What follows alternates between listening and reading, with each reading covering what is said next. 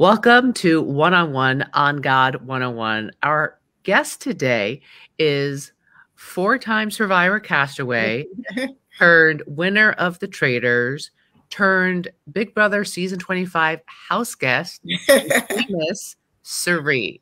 Cirie, welcome. Thanks for having me, Julie. Thank We have you. a lot. Thank you for being here. We have a lot to catch up on. But first, God.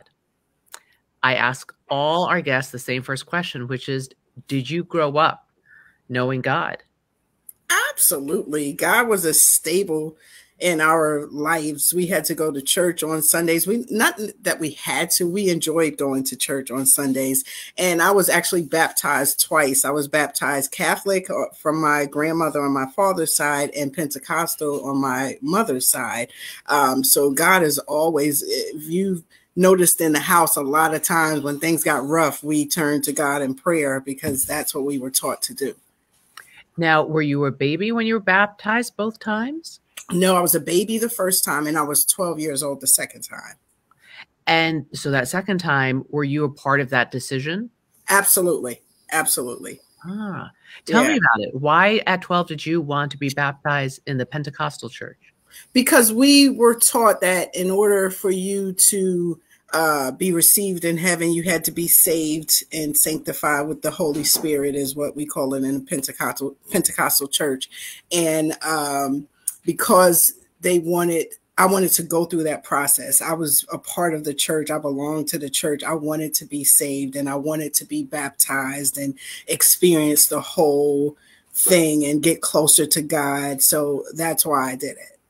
Amazing. And did you, after doing that at age 12, did you feel different? Did you operate differently? Now, I'm not perfect, still a work in progress. However, what I did recognize, and I do recognize, and I tell people this, I told people in the house, I tell people, anybody that is willing to listen, I feel like I have been, I feel like I have a covering over my life because of it. I feel like God has kept me in ways that I can't really explain. It's not because of me. And he's kept my life, kept me safe in instances where sometimes I didn't make the best decisions. And I think, and I've said, and I've explained to people and shared with people, all but for the grace of God, things could have turned out so differently for me in so many circumstances. I'm with you. I've been there. Now, we know you have Jared as one of your sons. How many children total do you have? Three boys. Okay, 3 boys. Yes. And you raised all of them going to church as well? Absolutely. But here's the funny thing, Julie. I never push my beliefs on my children, right? I want them to be strong, independent young men. I want them to, I'll guide them, but I want them to make their own decisions. And when we moved to Connecticut, Jared and Jamil, who's my middle son, they make friends. They're kind of like their mom, like everybody loves them. And so one day Jamil comes home and he says, "Ma, I want to invite you. You know, I started going to this church and I want to invite you. I decided I want to get baptized." And I'm like, "Okay, you know, great. I know you've been going to church. I've seen you, you know." He decided to get baptized Mormon. Oh. He belonged to a Mormon church. Jared followed suit. Jared also invited me months later to his baptism. And this is all at their own doing. And am I a member of the Mormon church? No. However, I need them to know that you have to have faith in a religion and something greater than us. And if it's Mormon, if it's Pentecostal, if it's Catholic, and it's something that you believe in wholeheartedly, then I will support it, definitely. Now, my oldest son is Pentecostal, and we just got my granddaughter, Avani, her baptized right before I came on the show. Wow. Yeah. Yeah. That is amazing. Okay, so talk to me about your prayer life. How do you pray? When do you pray? So I don't pray enough, Julie. All of us. True. I typically pray at night, and I always pray when I have questions or when there's decisions to be made in my life, or even if I'm going through some turmoil. It could be turmoil at work, it could be turmoil in the family, it could be turmoil in my marriage.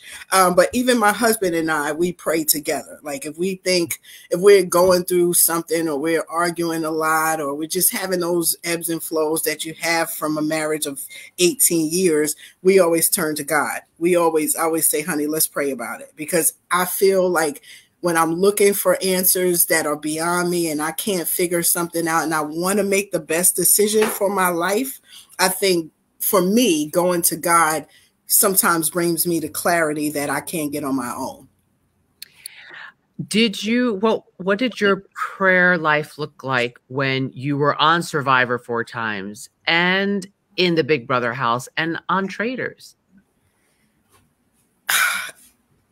On Traitors in particular, there's this song, and I hate that I can't remember the lady's name who sings the song, but it's called You Know My Name.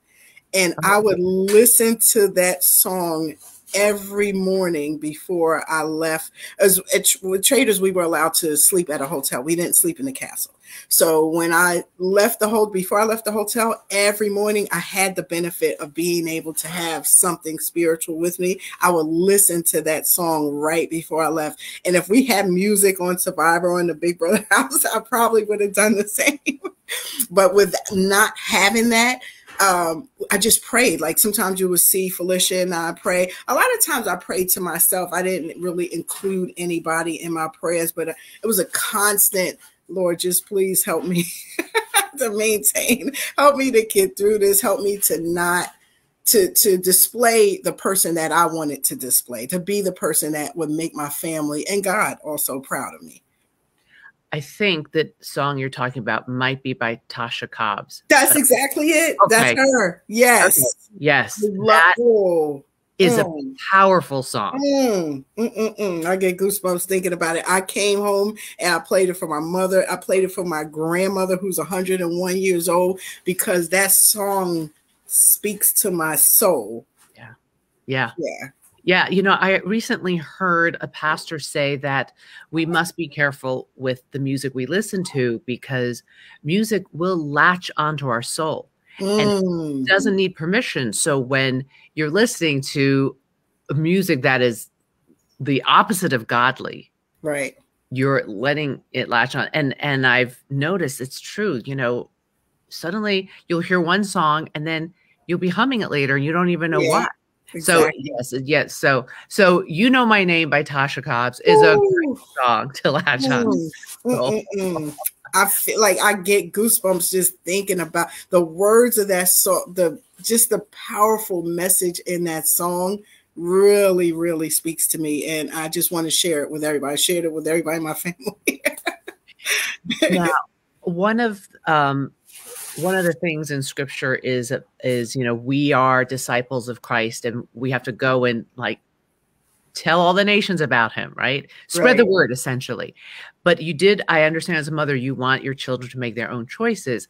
Have you ever tried to preach the gospel to anyone, like anyone on Survivor or in Traitors or in the house? Because I know you were very close with Izzy, and I am going to be talking to her later. I know.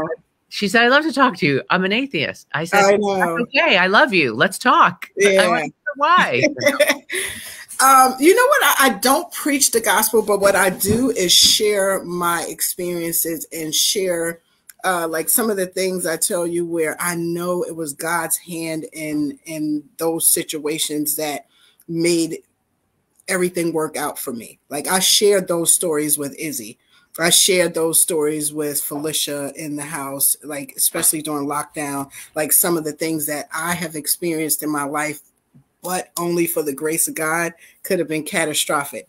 And that is my testimony. And that's where I get to kind of share the gospel, so to speak, on how I know God has moved in my life, how I have evidence that God is real and that he kept me. And I still feel like this. I say this to my husband and my family all the time. I feel like the reason God has kept me for all of these years is that he has a purpose for me. And I really don't, I'm still waiting.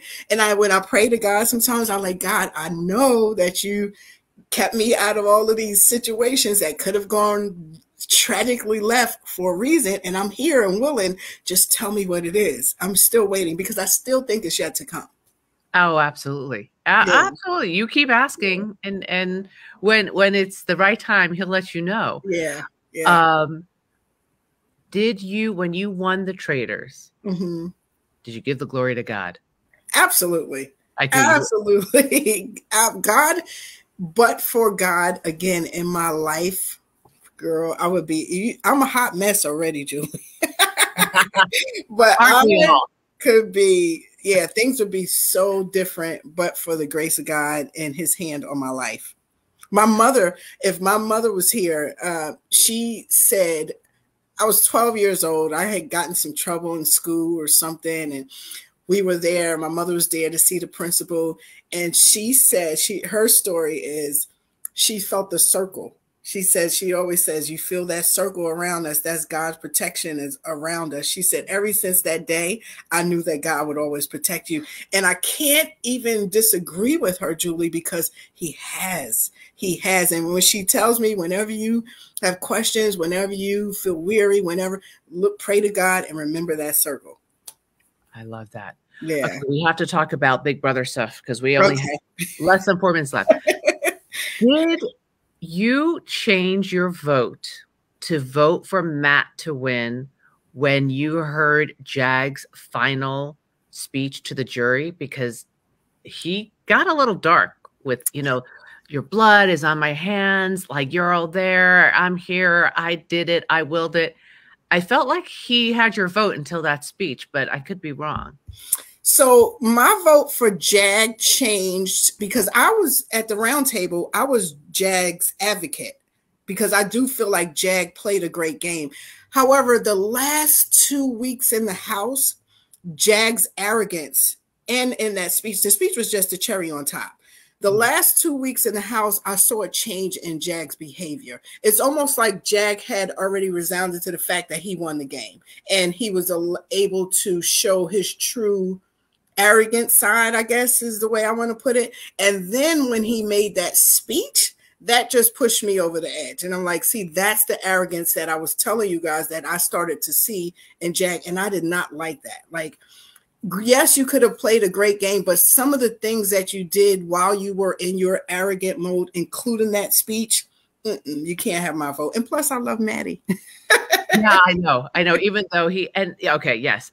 Have you talked to Jag since his win? I have not.